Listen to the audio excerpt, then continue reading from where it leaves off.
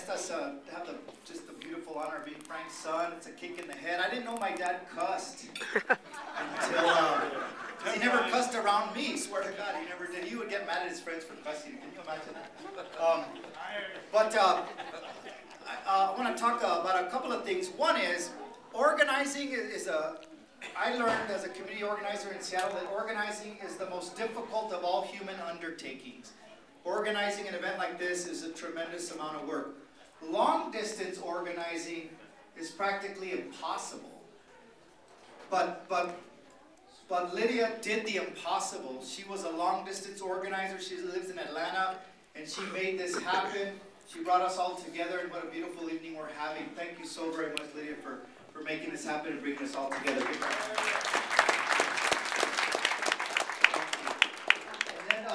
My brother Miguel, I was texting him during the show. He got his dream job in Seattle, so do not go to Seattle without letting me or Angela or Lydia know, because my brother will be rolling out the red carpet for you up there. He got his dream job working as a deputy director of El Centro de la Raza, which is the most prominent Latino organization up in Seattle. So it looks like he'll be up there for a while.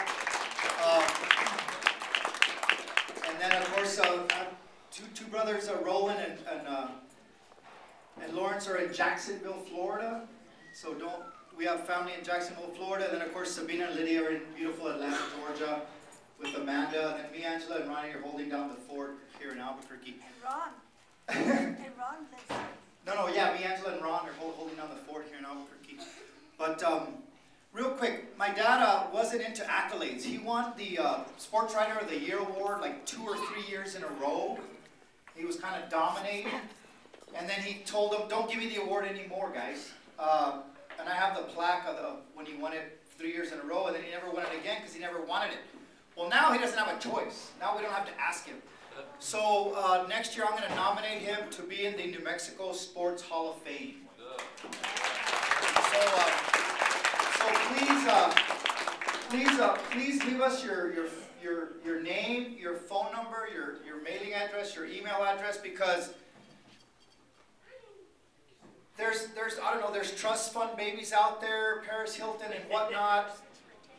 My dad left me with a beautiful legacy of stories and relationships and beautiful history of sports, writing about people. So there's numerous athletes in this state who had a Frank article on their fridge that the grandma put on the fridge.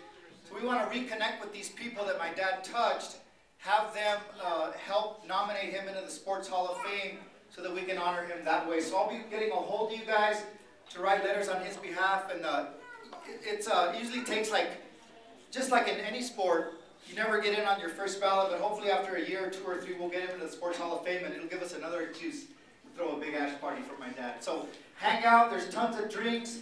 Our host is the host. This is a fantastic hall to have any event you want. And we want to thank you, Billy Moe Jr. for hosting us. Thank you very much. Give him a hand. And so the bar is open. Please go to there's some beautiful items to bid on, and we'll go back to the raffles in a few more words, and just thank you all. I love you very, very much. Thanks, guys.